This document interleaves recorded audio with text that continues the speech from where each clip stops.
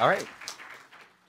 Hey, everybody. My name's Jay Lagorio, and I'm going to give you kind of an AppSec talk today, talking about how to find things on the internet that developers really shouldn't be putting on the internet. I'm going to go a little bit into who I am, just because I have to. They told me. What do I want, and how do I get it? Where can I find that? How can I be the laziest as possible while still achieving my goal? The results that I found, what to do if I am unfortunately a victim of this terrible sin, what I would do next, and then I'll take questions. So who am I? My name's Jay. I went to school in Maryland. I also got a master's at the Naval Postgraduate School. It's a great place. Both are great places. Learned a lot and had a lot of fun. I have various certifications here and there. Hopefully that's not the most important thing to you, because they shouldn't be. And I'm a developer. I'm an IT consultant. I'm also a private investigator licensed out of DC. I've done many projects, both at school as a student for myself. I work for a Maryland-based ambulance company. I took them from a single tower server sitting in a broom closet to a data center type room with air conditioning and 5 racks of systems, and I'm very proud of how they've grown over the last 10 years. And I've worked in many sectors and also for myself. So back in the day, if anybody remembers the Pocket PCs, right? PDAs that didn't really have internet connectivity, but there were these fold-out keyboards. And for whatever reason, Microsoft never wired up the keyboard shortcuts for Microsoft Word. So I built an app and distributed it on the internet and got a lot of play out of that, which was pretty encouraging. Back in the days before app stores, last I checked before I took it offline, I got about 1 million downloads back when you really wanted to have an app on your system. So that's kind of where I started and where Win32 kind of took hold of me from then on. Also moved into .NET. Unfortunately, I wrote a Facebook API wrapper for .NET back before they really had that. So sorry for everything that came after. It was written up in a book without my prior knowledge. So even as of maybe last month or the month before, I would get inquiries as to whether I was going to update that 10-year-old thing. And no, I am not. No, it's terrible. I also do a lot of software RE. If you've ever heard of the Night Scout Foundation, they do a lot of help for people with certain disabilities. And one thing that I did for them, and with their help, was try to make a piece of medical equipment accessible with just from Windows Store apps. And for whatever reason, the equipment designer decided to do this terrible thing where you would call from a Java applet through JNI to a C driver to talk to this thing. And who knows why they did it, but it was not that great. Turns out you could just do everything you need to do with an INF file. So I went and RE'd that with them. And yeah, just generally curious, but law-abiding troublemaker. I'm not here trying to go to jail. So we're going to move on to what do I want. Now, as an OSINTer, I want to find cool stuff on the internet that probably shouldn't be on the internet. And because I'm feeling like a nice person today, I'm going to engage in responsible disclosure. So what's cool stuff that developers shouldn't be putting out there? That's private keys and crypto material. That's API keys and secrets, configuration files, and creds. Creds are huge in today's breaches. And open buckets with sensitive data. And I want to find my private data unexpectedly on the internet. Like, I want to call myself out on doing dumb stuff that I might not realize that I'm doing. But trolling for data randomly on the internet is labor intensive. The payoff is good, though. There's an umpteen million number of credentials found in countless pastes. I'll talk about Pastebin in a little bit. The anti-public credential list in 2017 that was referred to from a paste. Verizon put a ton of customer data on the internet in a bucket. Cromtech Security Center found that. They also found FedEx, more customer data on the internet. Capital One, UpGuard found a bucket, more customer data. GoDaddy 2018, UpGuard found a bucket.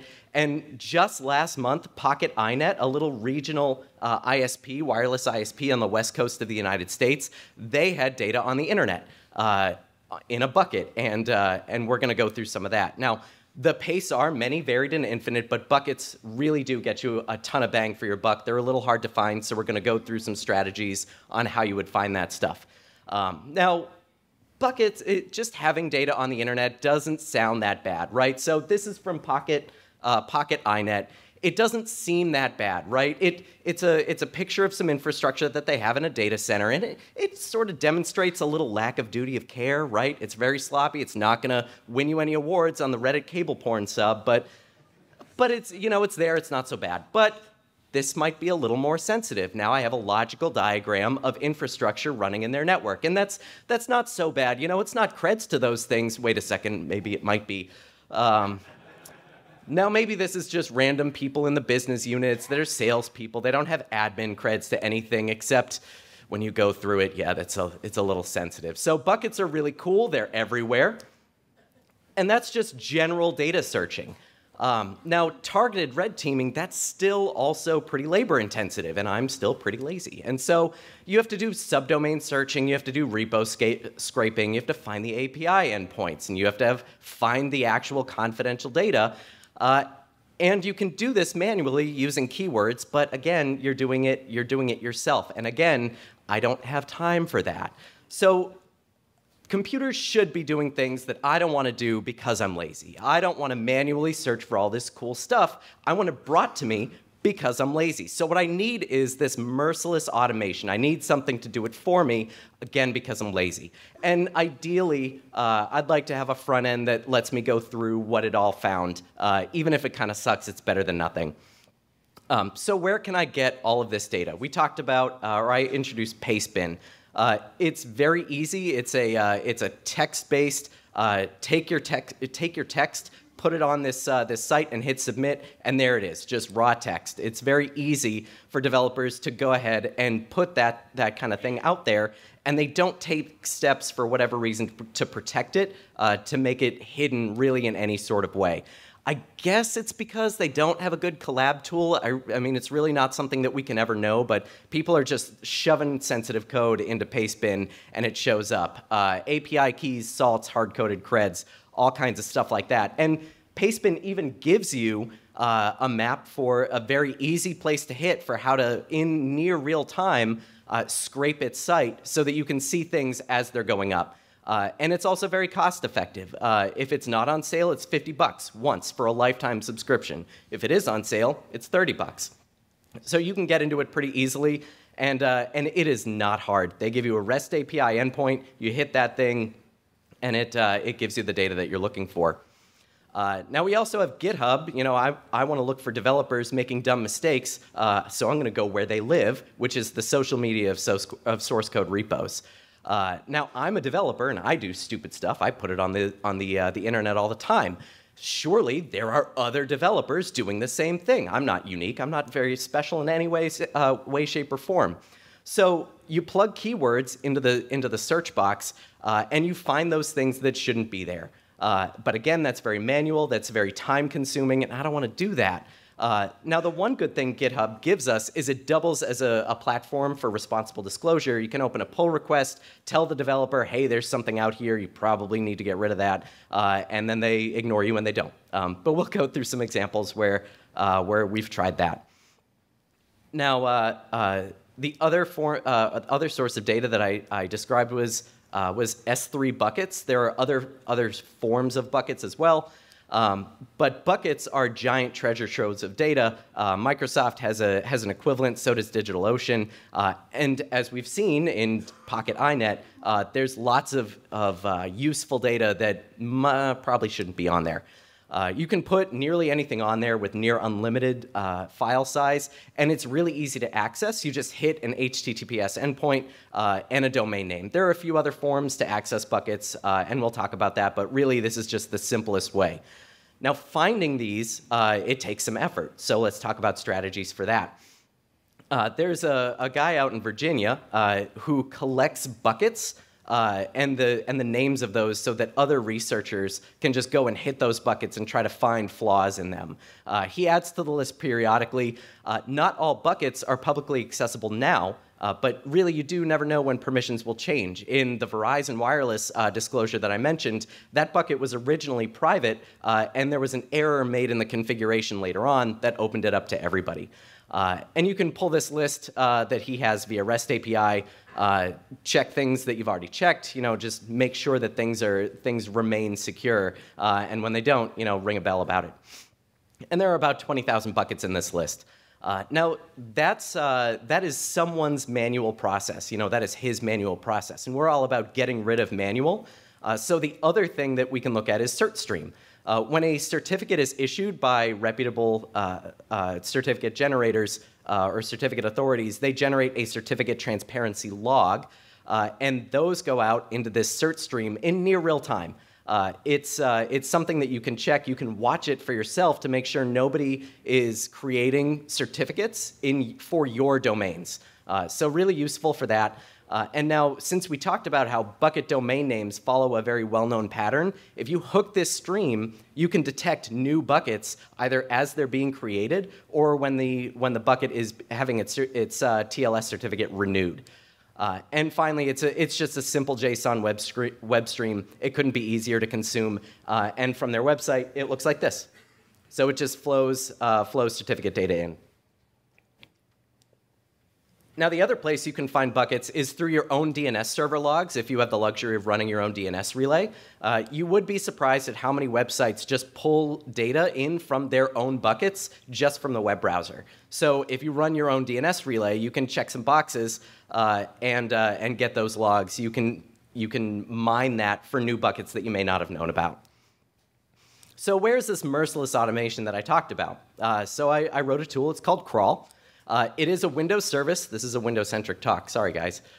It crawls Pastebin and Github for everything that we've talked about. It divides workflows into different threads on different processors so that you can divide up the workflow and really scale up and scale out as necessary. And it is backed by SQL Server for data storage and coordination among many data processors, or you can run it on one system and just have everything self-contained. So it saves posts from Pastebin and commits from GitHub when they contain keywords of interest. Now, the keyword thing is pretty useful because as you find more interesting keywords, as time goes on, let's say I see a tweet like this and I think, oh yeah, this Facebook app ID kind of keyword there, that's pretty useful. I'm going to add it to my list. You can just throw things in there and it's going to go ahead and continue to search for new things. So it queues buckets for query, things that are found in Protoxin, from CertStream in real time. And when you submit your DNS server logs, it'll process those and look for buckets in that. And then it'll try and dump the bucket and look for file names of interest. So something that's .pfx, I might find very interesting. Something that's .txt, maybe not as much. Yeah, and it saves the origin of this data so that you can figure out where it came from later on. So it's got a front end, runs on IIS, of course. It lets you go through the indexing, it lets you do searching, and it does presentation. You page through results to find things that are interesting. So taking the wheat from the chaff, you can really take this tool, run it overnight, and when you wake up in the morning and you come back to it, you're more likely than not to have something interesting in front of you, and really all you did was sleep at night. Now, that said, the front end is more than a little rough. You've got a keyword search box and a table. Tells you where the data came from, tells you what keyword triggered it to get collected, the time at which you got it, and as the download thread comes through, it'll update the size after it actually downloads the material that it found in the search stream. So you can run this on a single system, the SQL engine, the website, and the search services, as long as they're all pointed at each other. Even if they're not on a single system, it'll all just sort of work itself out. So you can have one system that only does Pastebin, one or more systems that do GitHub or buckets and all that stuff, and as long as you point it all at each other, everything works out just great. The only thing that you really do have to scale up as you increase the amount of data that you have is your SQL Server. You can buy into bigger editions of SQL Server. Microsoft makes that really easy. So what results did we find? API keys for days. So in this example, you have a Last.fm and a Discord API key. So it found these, and naturally, like I wanted to go look at the repo that had this stuff in there, and tell the code author that he should get that stuff out. But the files were gone when I went to go look. So how did the search engine actually find it, the GitHub search engine? How did it display that even though the files were deleted? And the reason is Git remembers everything. Even after you commit a deletion, the data is still in your repo, and a lot of people don't really realize that. So you can still find sensitive data even after all they did was delete the files and they didn't roll the creds or anything like that. I wanted to demonstrate on this one how quick it is to find certain things. If you notice, the commit time on this was 17 minutes ago, but it found the token for the API key and or for the API that it was attached to. So that's pretty much as close to near real time as you can get. And seriously, if you want keys to a service, just go looking for it. They're all out there. So what else have we found? In Pastebin, this person put some source code up there, and if you notice, it's got a client ID and a client secret, and that's fine. That's all, well and good. It also has a username and a password. This is for a Reddit bot. And for whatever reason, they put it out on Pastebin. They didn't protect it in any way. So that got found, and that got disclosed, and no, they did not respond. Now we also have, because we all test in production, of course, these people had a test site, many test sites, and their source code, their test harness, had creds to all of the different test sites. Now the likelihood that the test sites were very different from the production sites from a credential management standpoint is near zero, of course.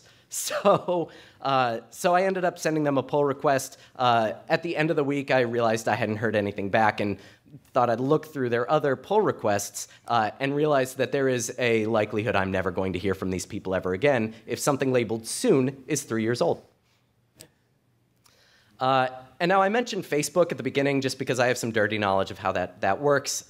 This guy put a Facebook access token in a paste, which looks, it does look like a lot of random data.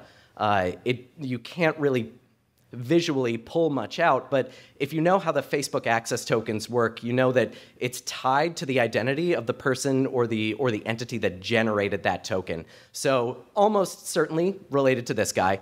Now I sent him a message, and to his credit, what I legit think happened is when you don't have any kind of tie or group membership in common to a person and you send them a message, you look like a spammer. So you go to this other inbox thing that Facebook has that no one ever checks. And for what reason would they? So I think that's where it ended up. I think this guy probably never saw anything. And finally, you can use Pastebin to find buckets by searching for those domain names. Now, I mentioned at the beginning that buckets can be addressed by domain name directly.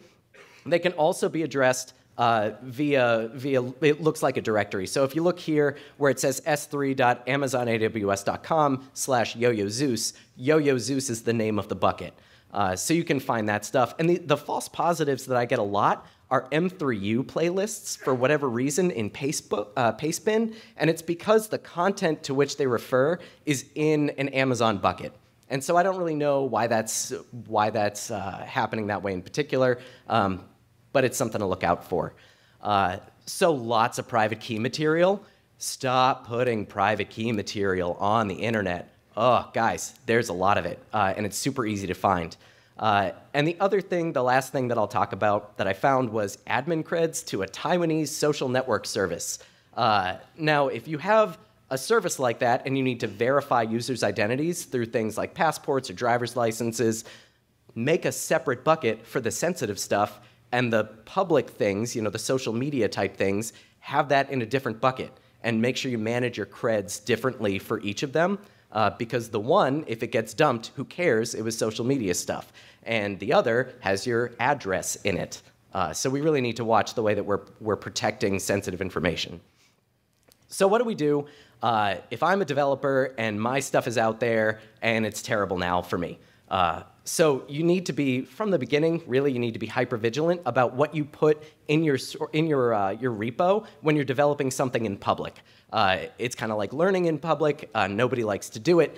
But really, you need to, if you're being visible about this, you need to watch what you're doing because it actually matters to your users.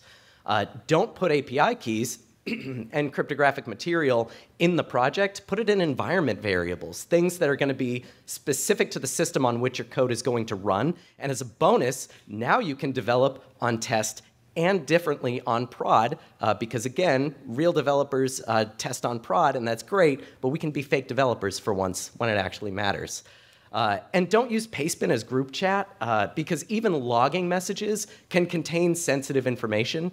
So you really need to watch what you're just blindly throwing out and shoveling into Pastebin, because other people can find it with nearly no effort. So what if it's too late? On GitHub, this is gonna suck. I mentioned that Git repos, they save everything forever in the entire repository. There's no way to really easily get that stuff out. There's no one click. There's a lot of Git black magic that you're gonna have to do. It's gonna take a while, especially if your project is very complicated. Ideally, what you do is download your entire repo and all of its branches, nuke that thing from orbit, and fix it locally, and then commit it back up. That's your easiest scenario. Now this guy, Stephen Ostermiller, I don't know much about him, but he had easily the most accessible tutorial about, oh my God, I've committed something to Git, how do I get it out? I would recommend that particular walkthrough for how to unscrew yourself, really. Now buckets, the story is, it's a lot better for everybody. You don't have to do anything when you create your bucket to make it secure. There is a 3-section screen. The first section says, do not grant public read access to this bucket. Just don't do it. The setting on the same screen says, do not grant public read access to this bucket, and says recommended. Very helpful. And right under that, it says, we highly recommend you don't grant public read access to this bucket. Don't do it. Just don't do it. It's very easy. Now, the one thing that I think Amazon did a disservice to developers for, if any of you are Windows admins, you know the role of authenticated users. That's anybody in your enterprise who can authenticate to the domain. It's not somebody in someone else's enterprise. They're your users. So you give them privileges, the least amount of privileges that they need to do their job. In AWS, authenticated users is anybody in AWS. It's not anybody in your enterprise in AWS. It's anybody on AWS, and you can create AWS tokens for free. That means it's the same as public read access functionally. So again, I think this is what Amazon did as a disservice to its own developers. Yes, they call it out, but only in the help section. They don't make it super obvious in red flashing letters. So really, if your permissions are already screwed, you can, as long as the horse is not already out of the barn, you can change your permissions, and it's very easy. But again, don't do authenticated read. It is functionally the same as public read access. Now again, I talked about separation of privilege in terms of what you want to have for sensitive information in some buckets and public information in others. I know it's hard, I know it's difficult, and it requires thought and process, but really you can do it. Let's all do the right thing because I believe in you. And finally, what would I do next for this tool? I mentioned that there are several ways in which you can dump and address buckets. The first one is the fully qualified domain name, but there are several of those. This one only assumes that buckets are accessible in the US East region. I would expand that to say all of the rest of the AWS regions, of which there are many. Now, on the back end, this thing can already store and delineate between S3, Azure, and DigitalOcean storage. But the crawlers for Azure and DigitalOcean storage aren't implemented, so I would implement those. And finally, a front end that doesn't look like trash. I'm gonna start the list of front end devs that are better than me. That's drunk toddlers. And the file types I would also increase so that right now what it does if you click a file is it'll display it as plain text. But if, for example, you clicked a .cer file, .cer, it would interpret the certificate information and kind of show you things like the common name, the issuer, and things like that. I would do that for several commonly used file types that should not be on the internet in the first place. I would also continue with integrations. I would add things like trufflehog and get all secrets. Again, this is a Windows tool, but with Windows Subsystem for Linux, integration with stuff like that is getting a lot easier, and so I would do that. I'd also scan for entropy. Right now, if I were to say, put raw certificate data in a file called mydata.txt, this tool would not find it. But if I then scan that file for entropy and notice that it's 99% random, yeah, that's probably cryptographic data. I would get that file. And finally, once it goes on the internet, which is probably in the next hour or two, pull requests are open. Yep, new features are welcome. So I want to thank Pertoxin and the CertStream guys for making a lot of the bucket detection possible, Upcard and Promtech for calling attention to this issue, and Stephen Ostermiller for his really awesome how to get stuff off GitHub walkthrough. And finally, I'll take questions, if there are any. I know I'm standing between you and lunch. So, all right, thanks, folks. I'll be outside.